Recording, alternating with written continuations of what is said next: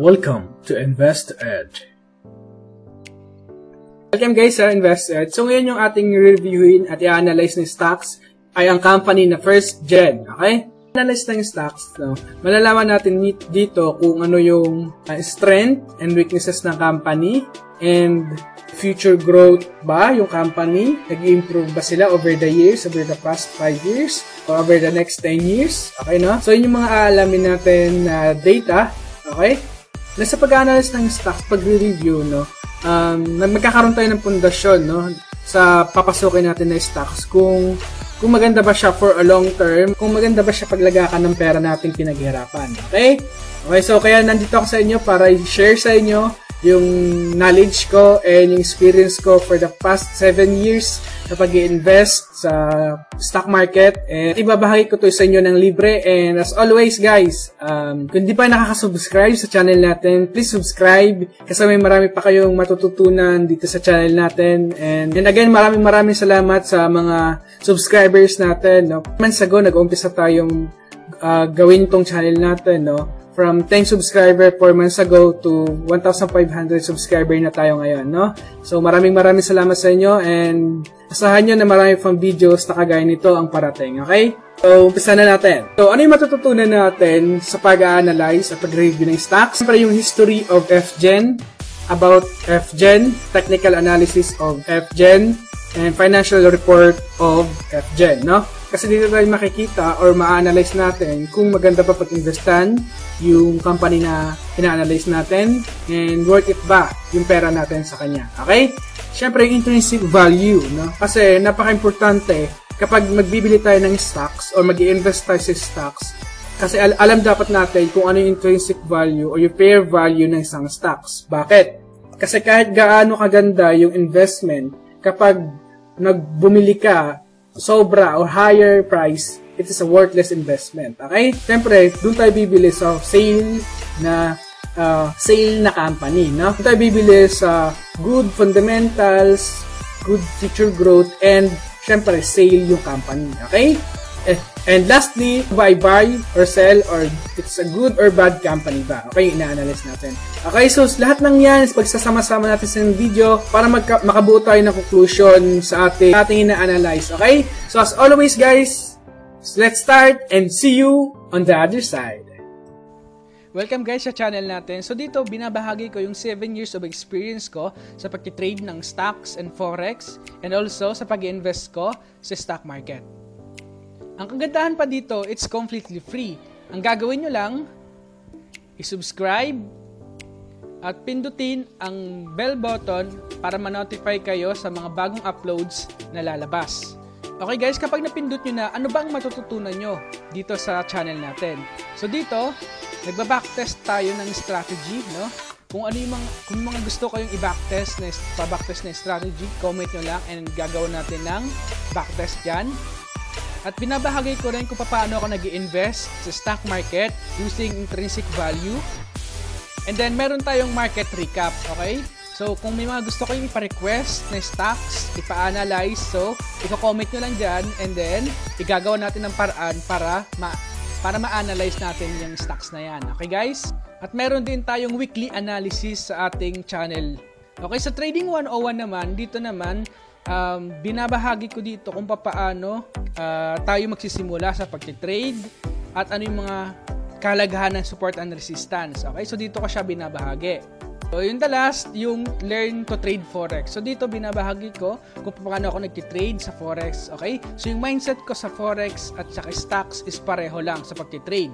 Okay guys, kung interesado ka sa mga nabanggit ko, please subscribe and see you in the other side. So history of FGEN. Okay, FGEN Corporation was incorporated and registered with the Security and Exchange Commission on December 22, 1998. Okay? FGEN and its subsidiaries are involved in the power generation business. FGEN is the largest clean, renewable, and independent power producer in the Philippines. The total installed capacity of 3,492 megawatts as of December 31, 2019. Okay? So in short, sa FGEN is nasa power business. So As of December 31, 2019, First Philippine Holdings Corporation directly and indirectly owns 67.59% and 66.98%, okay, respectively, of the common shares of FGEN, and 100% of FGEN Voting's preferred shares, Lopez Incorporated is the ultimate parents company of FGEN. Okay? So for more informations about this company, no? So, maybe play tayong video about sa kanila, okay? Through its subsidiaries, engages in the power generation business in Philippines. As of December 31st, 2019, the company had an installed capacity of 3,492 megawatts, MW. It operates through FGPC, FGP, FNPC, Prime Meridian, EDC and subsidiaries, and FG Hydro segments. The FGPC segment operates Santa Rita, a 1,000 megawatt combined cycle natural gas-fired power plant. The FGP segment operates San Lorenzo, a 500 megawatt combined cycle natural gas-fired power plant. The FNPC segment owns and operates San Gabriel, a 420 megawatts natural gas-fired power plant. The Prime Meridian segment owns and operates Avion Plant, a 97 megawatt open-cycle natural gas-fired power plant. The EDC and subsidiary segment holds service contracts with the Department of Energy to explore, develop, and utilize the resources in the relevant 11 geothermal contract areas. It also owns a 150 megawatt Spurgos wind and 6.82 megawatt Spurgos solar power plants that are situated in Burgos, Ilocos Norte. FG Hydro segment operates Pantabangan Masiway, a 132 megawatts hydroelectric plant. The company serves electric cooperatives, privately owned distribution utilities, and large industrial clients. FirstGen Corporation was founded in 1998 and is based in Pasig City, the Philippines. FirstGen Corporation is a subsidiary of First Philippine Holdings Corporation. So ayun, nakita na natin, no, kung ano yung meron sa kanila, okay? And saan sila, ano yung kanilang focus, no? So dumako na tayo sa technical analysis of FGEN. Okay, welcome guys sa technical analysis ni FGEN, no? So nakikita natin dito, no, is nasa siya, range siya, no? Kasi nakikita natin dito na si FGEN ay nasa range market siya, no? From here, no? Okay? So, nakita natin yung last candle niya, okay, is nirespeto niya itong support na nandito sa atin, no? Okay? Ang ayaw natin makita sa kanya is i-break niya itong area na to, no? Yung area na itong i-break niya, okay? Kasi pag brinig niya yan, yung support natin, ito na yung susunod na support natin, no? Kapag brinig niya itong area na to, okay? So far, no, nakita naman natin na nire-respeto niya yung line na to, okay? O yung support na nandito, okay? So, we expected, kung nire-respeto niya itong support na to, magre-range lang siya dito, no? Okay? Magka-trade lang siya dito sa pagitan na yan, okay? Area na to is a strong resistance. So, titignan natin kapag nandiyan na yung presyo, no? Kung ano yung gagalawin niya, ano yung galaw na gagawin niya dito, okay? Either i-hit niya ba to or babasagin niya or talagang respetuhin niya lang and babalik lang siya dito, no? Mag-range lang siya, okay? So, yung mga tinitignan natin dito kay FGEN, okay? Sa kanyang technical analysis. Kung guguhit kasi tayo dito ng trend line din, no? Ayan. Ayan. Papansin natin na talagang nare-respeto niya yung ating support na nandito. Okay? So, ito yung ating critical point, no? So, kapag mabasag niya to, okay, sa second na support is ito, okay? And ito na yung susunod, no?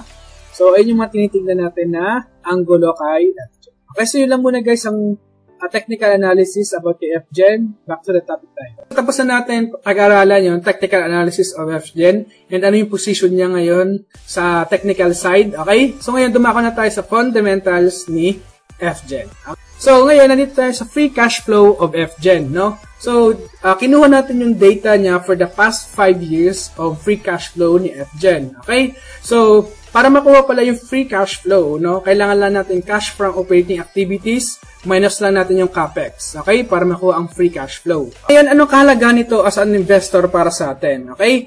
Yung free cash flow, ito yung ginagamit ng company, no? ito yung ginagamit ng company para bigay ng dividendo, mag-buyback of shares, mag-improve sa kanilang businesses, no? Kaya napaka-importante na titignan natin yung free cash flow ng isang company, okay? Kasi ang ayaw nating makita sa free cash flow ng isang company is puro negative yung kanyang free cash flow.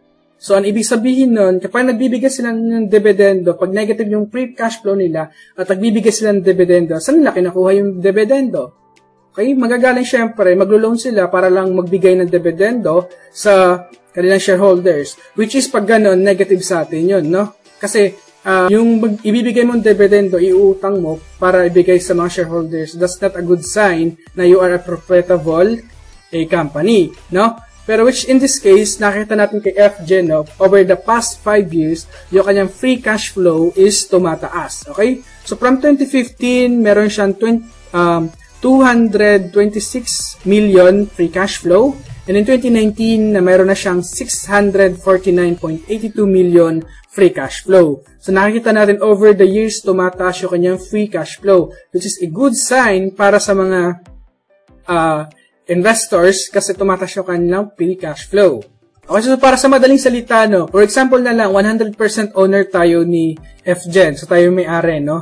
So, anong ibig sabihin nitong free cash flow para sa atin as a 100% owner ni FGEN? So, ang ibig sabihin nito, ito na yung para sa atin, no? Yung free cash flow na matitira, ito na yung para sa atin. Ito na yung pwede natin ilagay sa bangko, okay? Ibig sabihin yung free cash flow, ito yung natitirang pera pagkatapos bayaran lahat-lahat ng mga dapat bayaran. So, in short, free cash flow is a measures of company profitability. So, yung data nito, 2019 pa to, no? So, wala pa dito yung 2020 data. So, gusto natin makita in 2020 kung gaano siya naapektuhan ng COVID-19, no? So, yun ang gusto natin makita, okay?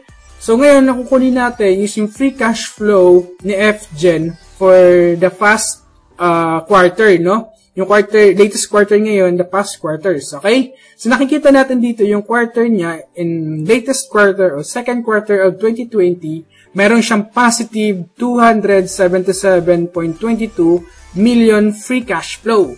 So, positive. So, compare natin siya doon sa of 2020 na mayroon lang 195.36 million free cash flow. So, tumaas siya, no? Even though na mayroong pandemic, tumaas pa rin yung kanyang free cash flow, okay? In comparing to the second quarter of 2020 and second quarter of 2019, nakikita natin na medyo bumaba yung free cash flow ng second quarter of the 2020, no? From 371 million free cash flow to 277 million free cash flow. But still, understandable naman kasi COVID, no? And talagang majority of the stocks talagang bumaba ngayon, no? And talakayin natin kung ano nangyari sa kanila, no, for this second quarter of 2020, no? Kung ano yung report na meron sila, okay? Kasi kung ipapakita ko lang to sa inyo free cash flow, hindi to enough para na-conclude natin at kung ano yung nangyari sa kanya. Okay, guys?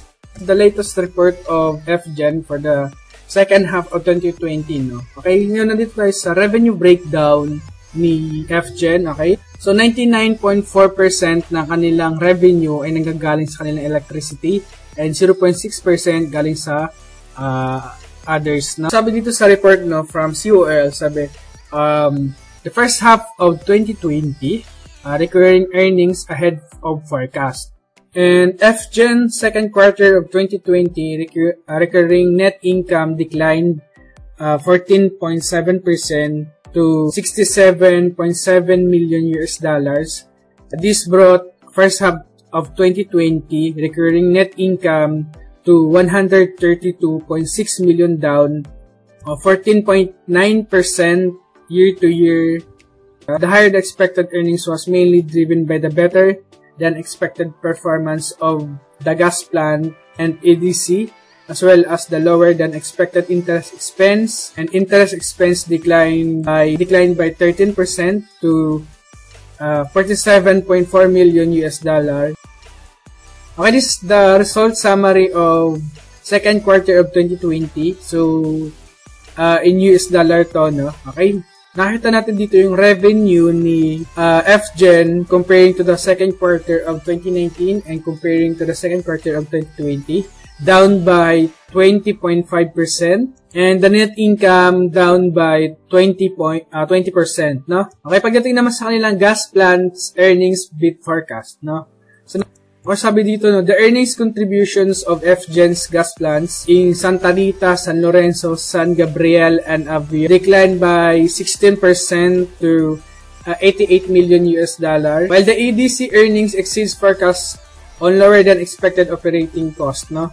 ADC first half of 2020 recurring earnings declined by 17% to 5.2 billion pesos, and EDC revenue declined by 15% to 18.4 billion pesos. Sabi dito, no, EDC earning beat forecast due to the lower than expected operating cost. EDC said that the lower revenue were partially offset by declining cost of sales. And yung pinaka-nasabi dito, no, sa report is yung kanilang decline in revenue was mainly due to a drop of sales volume, okay, resulting to a 20% drop, okay. It's the report of FGEN, no, for the first half of 2020, okay. Ano natin, no, kung ano yung reason kung bakit naging ganito yung kanilang free cash flow, okay. So, pumunta na tayo sa susunod pang topic, okay. So, ngayon itong earnings per share versus free cash flow per share. So, napaka-importante nitong basehan. Inaalam natin, no, kung gaano kaganda, okay, yung earnings per share compare sa free cash flow per share, okay? Okay, tinitignan natin dito yung credibility ng earnings per share versus sa free cash flow per share. So, anong gusto natin makita dito kapag nag-a-analyze tayo ng earnings per share versus free cash flow per share? Pag kino-compare natin itong dalawa. Ang gusto natin makita, syempre, mas malaki yung free cash flow per share kaysa sa earnings per share. Or, mababa ng kaunti yung free cash flow per share kaysa sa earnings per share, no? So, ano ibig sabihin nun? Ang ibig sabihin nun, there's enough of cash na meron yung company compare sa earnings niya, okay? Ay, so ibig sabihin nun, there's a big potential na masasabi natin na meron pa siyang big potential na merong growth. So, ang ibig sabihin nun, marami pa i-improve yung company, no? Kasi meron pa siyang pile of cash, sobrang dami ng pile of cash niya. Okay, ano naman yung ayaw nating makita, no? Ang ayaw nating makita na negative yung kanyang free cash flow per share and sobrang laki na earnings per share. Or, ang malaki yung earnings per share at sobrang laki ng difference ng free cash flow per share. So, dun tayo magduda kung bakit negative yung free cash flow per share o mababa yung free cash flow per share pero malaki yung earnings per share. Yung difference nila sobrang laki. Okay? So, ibig sabihin, there's something na nangyayari sa business. So, yung aalamin natin, no? So, na ito yung kanyang earnings per share for 2019. Nakikita natin na mayroon siyang 3.53 earnings per share. And yung kanyang free cash flow per share is nasa 0.18 lang. Okay? So, nakikita natin na there's a big difference sa kanya. Okay? So, yun nga, yung tutulad na sinabi natin kanina, no? So, alam natin, okay? So, there's something na nangyayari sa kanya, no? Kulang ng pile of cash. Yung alamin natin kung bakit ganun. Bakit ang laki ng earnings per share? Bakit wala na yung free cash flow per share? Kulang na yung free cash flow per share. And sobrang liit ng free cash flow per share. So, yun yung aalamin natin, okay? Yung susunod, yung free cash flow yield, nakikita natin na sobrang baba. So, nakikita natin na 1% na yung kanyang free cash flow yield. So, anong ibig sabihin itong free cash flow yield? So, dito, tinitignan natin yung kung undervalue ba yung stocks na ina-analyze natin, no? Pag 10% pataas yung kanyang free cash flow yield, it is a solid business and it is an undervalued stocks. Okay? So, now, nakita natin 1%, ibig sabihin nito, it is overvalue in respect to free cash flow yield, no? Okay? And nakikita natin yung net profit margin niya, 19% yung kanya net profit margin, which is good kasi mataas. Okay, now susunod yung moat analysis natin, no? Okay? So, moat analysis popularized by Warren Buffett. So, it refers to a business ability to maintain competitive advantage over its competitors. Okay? In order to protect its long-term profit and market shares from competing firms. So, dito ina-analyze natin, no, na titignan natin dito na hindi basta-basta mapapasok yung company, no? Or meaning yung barriers of entry sobrang laki or sobrang hirap pasukin. Okay? So, ang gusto natin makita dito, yung apat na categories na yan, 10% pataas over the past 5 years yung kanyang growth rate, no? So, first, nakikita natin sa earnings per share ay merong 15% growth rate in 5 years. So, which is maganda. Samantalang yung kanyang cash from operating activities nasa 2% lamang. Income nasa 12% over the past year, over the past 5 years. Okay, maganda. Samantalang yung kanyang book value per share is nasa 23 growth in the past 5 years. 22%, which is maganda, no? Okay? So again, yung kung gusto natin makita is, yung apat na categories na yan is 10% pataas yung kanyang compound annual growth rate. So masasabi natin na matibay yung kanyang moat, hindi basta-basta napapasok ng mga competitors. Okay? So in this case, nakikita natin, no, na mataas, but samantalang sa cash from operating activities, bumaba siya ng 2% lang. So, i-ratings natin siya ng 9, no? So, 1 is the lowest, 10 is the highest. So, ang rating is 9, so which is good, no? And now, dumako tayo sa management analysis. Okay? So, sa pag-review natin, pag-analyze sa management analysis, ang kinukuha natin dito is yung ROIC and ROE. So, ano nga ba muna yung ROIC? So, companies that have high ROIC are one that efficiently use the capital that they raise in order to grow the business. So, we look at ROIC, 10% pataas over the years, no? So, yun ang gusto natin tignan na 10% pataas yung kanyang ROIC. Kaya na nakikita natin dito, from 2015 na mayroon siyang 6%, 2017, 7%, 2017, 5%, 2018, 8%, and 2019 is 11%. So, nakikita natin na, okay, nag-grow yung kanyang ROIC, but, hindi siya stable, no, sa 10%. Okay? Okay, na i-compare natin siya doon sa, ROE naman. Okay, na i-compare natin yung ROIC sa ROE naman. ROE of greater than 10% over time, so it demonstrates the effectiveness of management to increasing the value of shareholders. Again, dito sa ROE, gusto natin makita over time yung kanyang ROE is 10% pataas. Okay. Ibig sabihin nun, mini-measures dito kung gaano kagaling yung management to handle cash and to produce profit, okay, from their businesses. Or, gaano kagaling yung management sa pag-handle ng others people's money. So, in 2015, nakikita natin na meron siyang 10%, 2016 na mayroong 12%, and 2017 na mayroong 7%, 2018 na mayroong 12%, and 2019 na mayroong 14%. Okay? So, nakikita natin na medyo nagkaroon ng diferensya, no, from ROIC and ROE. But still, it is a good measures of management level, no? So, ang ratings natin sa kanya is 8. Now, dito na tayo sa debt analysis, no? So, nakikita natin dito, no, ang measures natin sa debt analysis is yung debt to earnings ratio. So, okay, so yung debt to earnings ratio, ang gusto natin makita dito pag nag-analyze tayo sa debt analysis is less than 3 years yung kanyang debt to earnings ratio. Because less than 3 years are considered stable because they do not have a large amount of interest expense or debt to service the company. So, ayun yung gusto natin makita. Over the years, nakikita natin sana na 3 years pababa lang yung kanyang to earnings ratio. So, in this case, nakikita natin from 2015 is nasa 16 years yung kanyang debt to earnings. 2015 is nasa 11.27. 2017, 16.45 years. While 2018, nasa 9 years, and 2019, nasa 5.5 years na lang. Okay? Nakikita natin dito na hindi siya bumababa sa 3 years. Okay? So, which is medyo negative tayo pagdating sa kanyang debt analysis. But, still, nakikita natin dito, from 2017 to 2019, bumababa na yung kanyang debt to earnings. So, ibig sabihin niya, nag-i-improve na.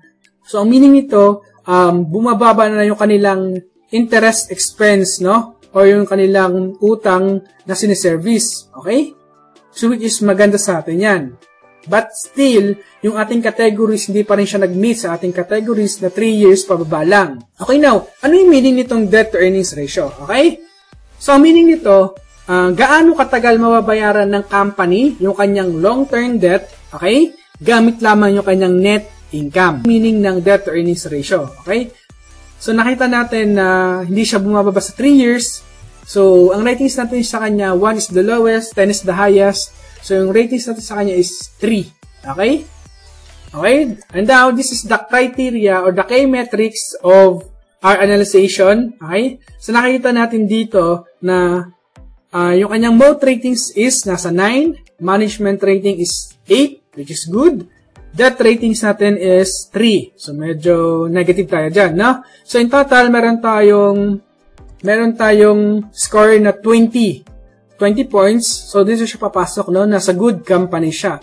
So, it is a good company pa rin. Yung FGEN is a good company pa rin, no? So, now, nakita natin na pasok siya or pumasok siya sa ating criteria, no? So, ngayon, pupunta tayo sa second level of analyzation natin sa kanya kasi nakita natin na pumasok siya, pasado siya sa ating first analyzation, no, which is ito, yung moat, management, and debt ratings. Mga nakaraang video natin, may mga company tayo na ina-analyze na sa first analyzations pa lang, no, hindi na siya na pumapasok sa ating first analyzation, kaya hindi na tayo nagpapatuloy sa kanilang deep tackle of analyzations, no? So, in this case, nakita natin na pasado siya. So, pupunta tayo sa next analyzation sa kanya. Okay? Yan guys, market performance na FGEN, no? So, for the past 7 days, no, nag-return si FGEN ng 2.1%, while the renewable energy or the energy sectors ay nag-return ng 0.9%, and the Philippine market down by 1.4%. Okay? This is the 1-year return of FGEN. So, nakikita natin na down siya by 8.7%, and yung renewable energy down by 22.2%, and the Philippine market down by 26.2%. So, nakikita natin dito na FGEN exceeded the renewable energy sectors and the Philippine market. Okay? And now, this is the price to earnings ratio ni FGEN, no? Or the PE ratio. Okay? So far, nakikita natin dito yung PE ratio ni FGEN na merong 7.2, while the industries na kinabibilangan niya na merong 7.6 average. The market average ay merong 12.9. Okay? So, PE ratio of FGEN is good value based on its PE ratio compared to the renewable energy or the energy sector. Okay? And in respect to PE ratio of a company ni FGEN versus sa market, nakikita natin dito, FGEN is a good value based on its PE ratio compared to Philippine market average, no? Okay, nakita natin na mas mababa yung PE ratio ng FGEN. Okay? And this is the price to earnings growth ratio of FGEN, no? So, nakikita natin dito na meron siyang 0.8 price to earnings growth ratio. Okay? So, FGEN is a good value based on its PEG ratio na merong 0.8. Okay? Kasi ang gusto natin makita sa PEG ratio na ina-analyze natin na company ay 1% pababa yung kanyang PEG ratio. Okay? It is considered undervalue, no? It's considered undervalue kapag pababa yung kanyang PEG ratio. Okay? So, in this case, nakikita natin na 0.8 yung kanyang PEG ratio. Okay? Kaya nasabi natin it is a good value based. Okay? It is a good value based or it is a undervalue in respect, again, in respect to PEG ratio or price to earnings growth ratio. Okay? And this is the price to book ratio of FGEN. So, nakikita natin dito, yung company, sa FGEN, merong 0.7 price to book ratio, while the industries na merong 1, and same lang siya ng market na merong 1. So, nakikita natin dito, in respect to price to book ratio ni FGEN versus sa industries, FGEN is a good value based on price to book ratio na merong 0.7 compared to the Philippine energy sectors na merong 1. Okay? So, sa pag-compare ng price to book ratio ng company and industries in the market, nakikita natin dito kung price to book ratio, nakikita natin kung undervalue ba yung company in respect sa kanilang industries, no? So in respect sa price to book ratio alone, so sinasabi sa price to book ratio alone na medyo undervalue yung company na FGEN, no? Okay guys, in terms of future growth ni FGEN, nakikita natin dito, no? Kasi nakikita natin dito yung kanilang forecasted annual earnings growth, no? Na merong 8.9, yung kanilang forecasted annual growth, okay? Based on the next 1 to 3 years, okay? Yung estimation na to, no? And estimate by 6 analysts yung nakita natin dito, okay? And yung forecasted in the year end of 2020, yung forecasted nila ay yung kanilang revenue aabot ng 1.85 billion US dollar, okay, per year. And the earnings is forecasted to achieve 234.5 million per year, US dollar din, no? And free cash flow is nasa 471.7 per year, and the cash from operating activities na merong 610 million US dollar, okay? And this is the analyst forecasted to grow the company, no? And also this is the analyst future growth forecast of analyst na nakita natin dito.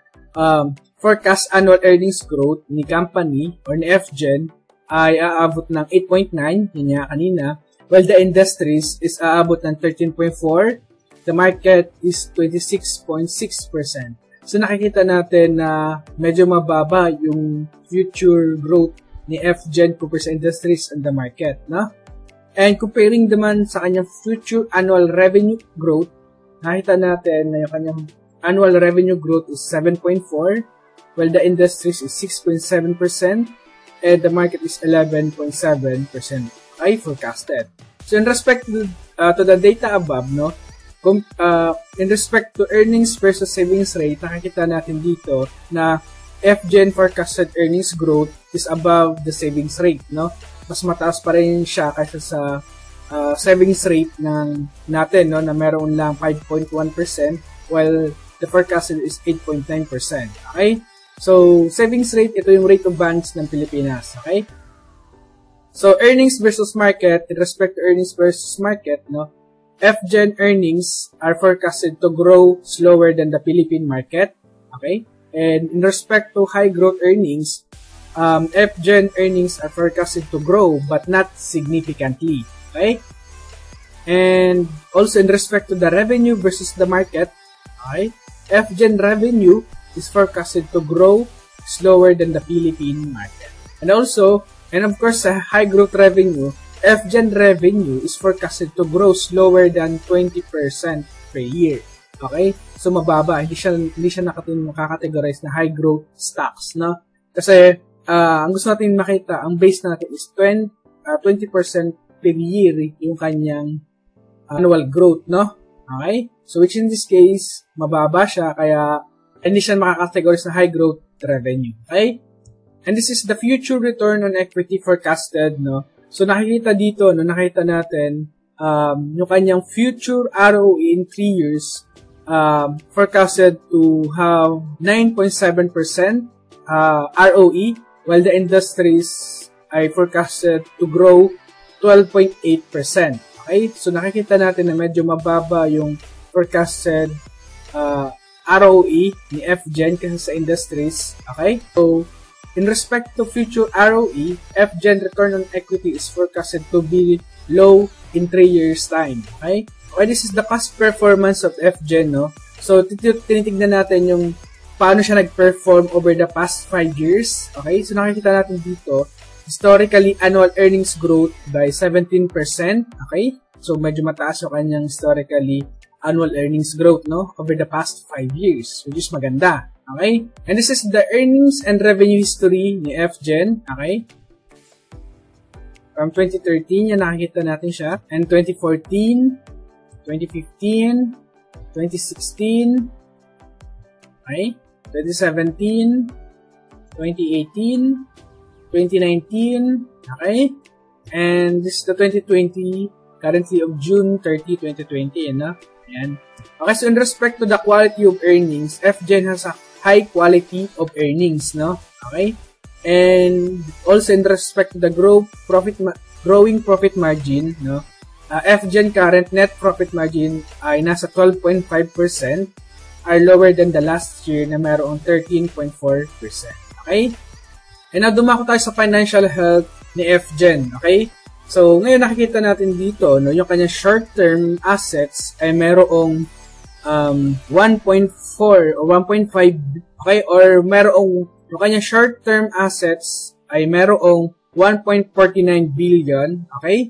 And yung kanyang short-term liabilities na mayroong 1.02 billion US dollars. So, yung data na to is puro US dollars, no? Okay? So, kung i-compute natin yung kanyang current ratio, no? So, i-divide lang natin to and ito. Okay? And impute na natin yung kanyang current assets and i-divide natin sa current liabilities. Okay, this is the current ratio of FGEN, no? Nasa 1.46. It is a good current ratio pa rin naman, no? Yung kanyang binigay sa atin. Okay? So now, anong ibig sabihin ng current assets and current liabilities, no? Sa mga hindi pa nakakaalam, no? So, ibig sabihin ng current assets, ito yung kanyang ari-arian na kaya niyang i-convert into cash within a year, okay? Or less than a year.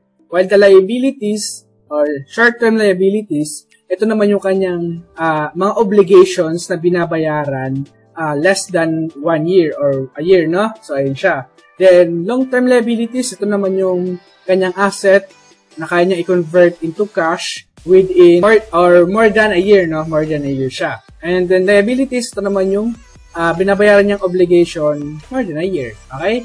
So in respect to short-term liabilities, nakikita natin dito, no? Si FGEN short-term, yung kanyang FGEN short-term assets exceeds its short-term liabilities. So nakita natin, no? Okay? And in respect naman sa short-term liabilities, FGEN short-term assets do not cover its long-term liabilities. Nakikita natin na mas mataas, okay, na mas mataas yung kanyang current, yung kanyang long-term liabilities kaysa sa current assets. Okay? Nandito tayo sa debt-equity ratio ni FGEN, no? So nakikita natin dito yung history of debt-to-equity ratio ni FGEN. Okay? Ayan. Okay? So ano ibig sabihin nitong debt-to-equity ratio? Okay? Ang ibig sabihin lang nito, in every 1 peso na ginagamit ni FGEN through its operation, okay, 69% ng 1 peso is financed by utang. Okay? So, nakikita natin na sobrang taas ng kanyang debt-to-equity ratio, no? So, ayaw natin makita sa company na analyze natin na 40% pataas yung debt-to-equity ratio. Kasi, ibig sabihin nito, no, yung ginagamit niya through operation, okay, na pera, ay mas malaki yung galing sa utang. Okay? So, in terms sa debt level ni FGEN debt to equity ratio is considered high. Okay? Kasi, nasa 69.1 yung kanyang, 69.1% yung kanyang debt to equity, which is sobrang laki, no? And then, yung kanyang reducing of debt, nakikita naman natin, no?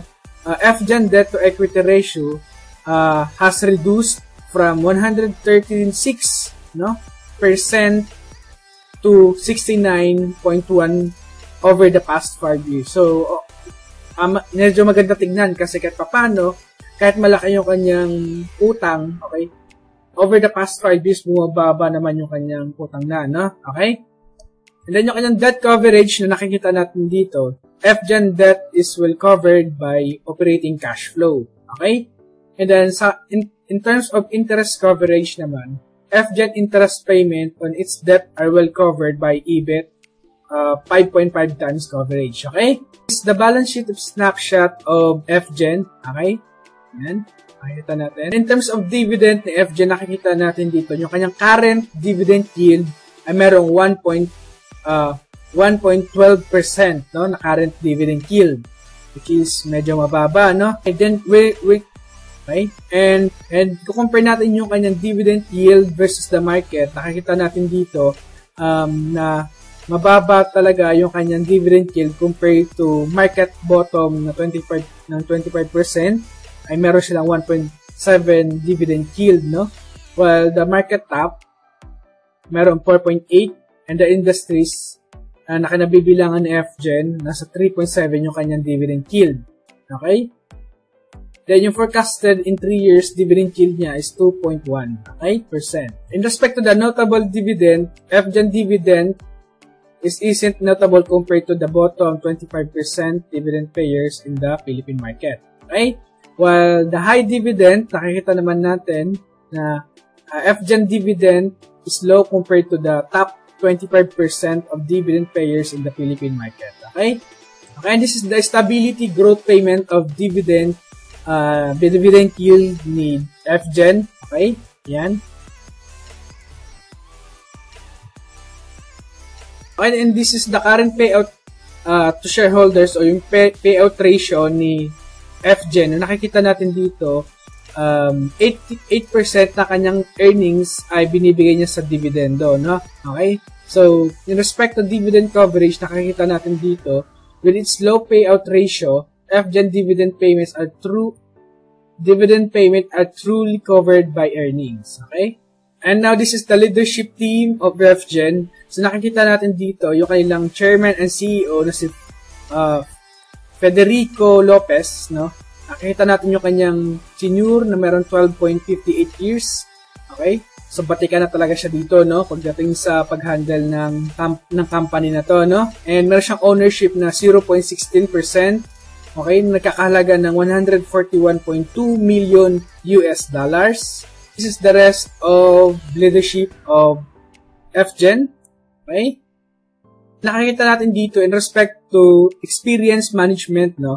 Nakita natin dito, FGEN management team is seasoned and experienced, no? So, nakikita kasi natin ito kanilang average tenure of experience ay merong 9.7 years na experience na. Okay? And yung kanyang average age ay nasa 54.5 years old. Okay? And this is the board members of FGEN. So, yan, nakikita din natin yung kanilang tenure and ownership sa company. Okay? And now, in respect naman sa experienced board member, no, FGEN Board of Directors are considered seasoned and experienced na. Kasi meron silang average tenure na 10.7 years of average, no? And nag-average yung kanilang age sa 59 years old. Talaga nakikita natin na medyo, nakita natin dito na batikan na yung mga kanilang management team, no? And this is the ownership breakdown of FGEN. So nakikita natin dito from public companies na owned by 67.8%, BCPE firm na mayroong 12.6%, institution na mayroong 9.5%, general public na mayroong 9.2%, and the individual insider na mayroong 0.9%. Okay? And in respect to dilution of shares, nakikita natin dito, shareholders have not been meaningfully diluted in the past year. Okay? So, sa mga hindi nakakaalam kung ano yung meaning ng diluted of shares, ito yung kapag nag-i-issue ng new shares ang company o nag-release ng new shares ang company, bumababa yung ownership percentage ng mga shareholders. Okay? And now, this is the top shareholders of FGEN. So, nangunguna dito si First Philippine Holding Corporation na meron siyang ownership na 67.82%. Okay? And nagkakahalaga ng 500 and nagkakahalaga siya ng 59 billion US dollar. Okay? And yung susunod ay yung company na KKR & Co. Incorporated na mayroong 12.59% ownership. Okay? And nagkakahalaga ng 11.0 billion dollars. Okay? Okay, and this is the rest of top shareholders of FGEN. Okay? So, nakikita natin dyan yung kanilang mga ownership. Okay? And currently, this is the number of employee ni FGEN, no? Na meron silang 2,000 employees. Okay? Okay, guys, so nakita na natin yung fundamentals ni FGEN, no? So, nakita natin yung strength and weaknesses ni FGEN. Okay, na alam na natin kung ano meron kay FGEN, ano yung mga nakakalog sa kanya, no? And alam na natin kung ano yung fundamentals and strength and weaknesses niya about sa kanyang fundamentals, no? And then, dumako na tayo sa kanyang intrinsic value, yung fair price niya ngayon, okay? Kasi dito, titignan natin kung bibili ba tayo sa presyo niya ngayon, no? Okay? So, para makuha natin yan, okay? Okay guys, so para makuha natin yung intrinsic value ni FGEN, okay? Kailangan muna natin makuha yung future earnings nila, no? Okay, so yung pinaka nakuha natin future earnings forecasted, yung pinakamababang nahanap natin is itong naanditong forecasted ng COL, no? So yung kanilang forecasted future earnings in the 2020, no, ay merong 197.4 million, no? Million US dollars. Take note natin ito, US dollars, no? Okay? So, i-convert natin siya to peso para mas madali natin siyang maintindihan, no? Okay? So, kailangan muna natin siyang hanapin yung conversation rate nila ngayon. Okay? Hanapin muna natin yung kanyang conversation rate, no? So, from 197.4, so nilagay muna natin sa ating calculator. Input na natin yung forecasted earnings in dollars. Now, ita-times natin sa ating conversation rate. Because this is the conversation rate ngayon, no? US dollar versus the Philippine peso, no? So, merong 48.61 na palitan, okay? So, as of ng time na na-record natin to September 2, no? Okay, so ito yung ating conversation rate para makuha lang ngayon kung ano yung intrinsic value ni FGEN. Okay, so kailangan natin itong i-input. Ito yung ita-times natin sa ating forecasted earnings, no? 48.61. Kasi ang gagawin natin, times lang natin sa 48.61. Okay, so this is the forecasted annual earnings of FGEN, no? Nasa 9.5 billion pesos yung kanyang forecasted earnings, okay? Or in short, 9.6 billion, okay? Okay, take note lang natin, no, na itong conversation rate, nagbabago-bago siya, no? Depende sa time na tinignan natin yung ito, no? Depende sa time na kinuha natin, no? So, magbavary yung ano natin, time. So, kung depende kung paano nyo siya ito-compute dito, no? Okay, sa mga, okay, ng time na kinocompute natin to, again, no, nasa 48.61 yung ating conversation rate sa kanya, okay? And now, again, no, nandito na tayo sa, ano, dito tayo ngayon sa kanyang future earnings. Ito na yung kanyang future earnings. So, gagamitin na natin ito mamaya, no? Now, para makuha na yung ating, okay, nakuha na natin yung ating future earnings in terms sa peso. And now, susunod naman natin na kukunin ay ang average PE ratio for the past 5 years ni FGEN, no? Okay? Okay, now nandito tayo ngayon sa BPI trade para makuha yung PE ratio ni FGEN for the past 5 years. Pero kung nakikita natin dito, yung kanyang data is 2018 lang, wala pang 2019, no? So, para makuha natin yung 2019 data of PE ratio, pupunta tayo sa COL Financial para makuha yung PE ratio niya in 2019. Okay, nandito ngayon tayo sa COL Financial, no? So, ito yung data niya ng 2019. So, kung ito yung PE ratio niya is ito, no? 5.6. Okay? Okay, plus ito na yung ating 2018 to 2015 na PE ratio. Okay? Plus, okay guys, so this is the average PE ratio ni FGEN for the past 5 years, no? So, 9.44. Okay, ngayon, ang gagawin na natin, para makuha natin yung future market capitalization ni FGEN, so, kailangan natin ng i-times yung ating average PE ratio times sa ating future earnings, or forecasted earnings natin na mayroong 9.6 billion, na? Okay? Bakit na-times na natin siya yung kanina nating nakuha? Okay? Okay, na-input na natin yung kanina nating nakuhang future earnings. Ngayon, this is the future market capitalization na nakuha natin kay FGEN, no? Based sa data na nakuha natin kanina, okay, this is the future or forecasted market capitalization ni FGEN. Okay? Now, para makuha yung intrinsic value ni FGEN, so kailangan natin i-divide yung current market capitalization ni FGEN and the future market capitalization, which is here, no? Okay? So, para makuha yun, pupunta tayo sa Reuters, no? Para makuha yung current market capitalization ni FGEN. Okay? Nandito tayo sa Reuters, no? Para kunin na ating present or current market capitalization ni FGEN. Okay? So, ngayon, yung kanyang current market capitalization is 87.2 billion pesos, no? So, input lang muna natin to. Okay guys, nakuha na natin yung ating current market capitalization. Nilagay na natin dito sa ating calculator. Now, ang gagawin natin, i-divide na natin siya doon sa ating nakuhang future market cap, okay? Which is, and now na-input na natin yung future market capitalization, okay? And ito yung ating nakuhang sagot, no? Nasa 0.96.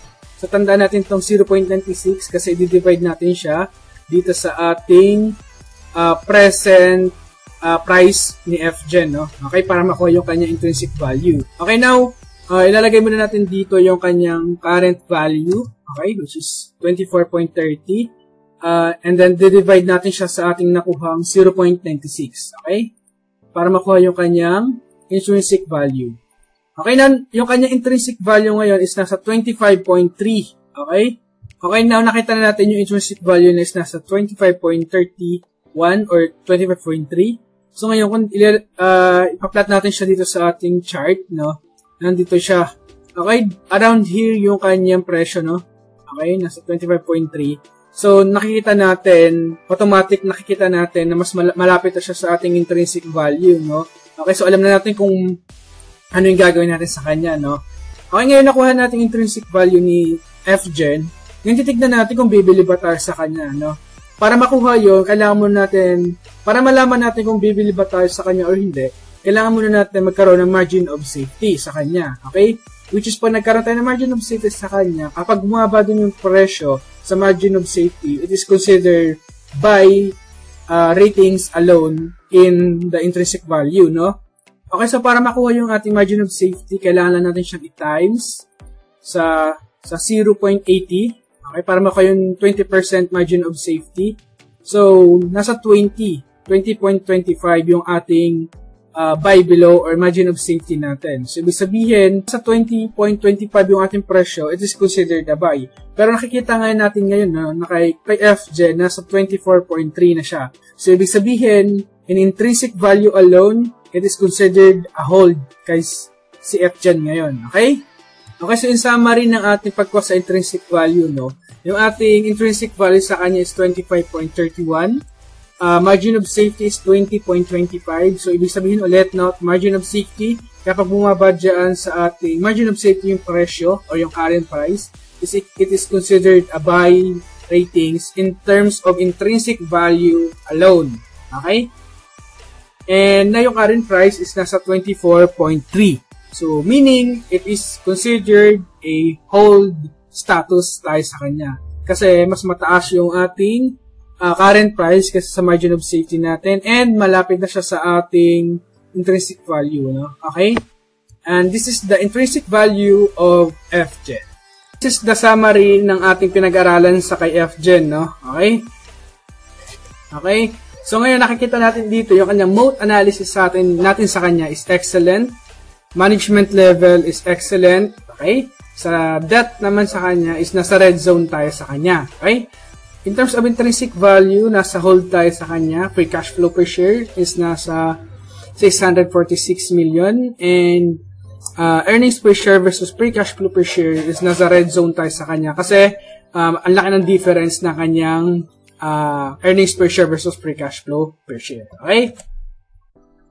And this is the continuation sub-summary. And yung nakita nating red zone sa kanya is has a highly level of debt. Okay? Highly volatile share price over the past 3 months. Okay? And yung nakita natin green zone sa kanya is, okay, the company is currently profitable and earnings are forecast to grow by an average of 8.9 per year for the next 3 years. Okay? And dividend is too low to be concerned. The company earnings are highly quality. The company earnings are high quality. Profit margin decreased but not significantly. Profit margins decreased but not substantially. And no concerning event detected. Okay? Shareholders have not been meaningfully diluted in the past year or recently. Okay? And the revenue is meaningful. And also, the market cap is meaningful. Pag-analyze ng stocks, malalaman natin dito, no, kung ano yung strength and weaknesses ng isang stocks. And nakikita natin dito kung worth it ba pag-investan yung company na gusto nating i-analyze, no? Or worth it ba pag-investan yung company na ina-analyze natin, okay?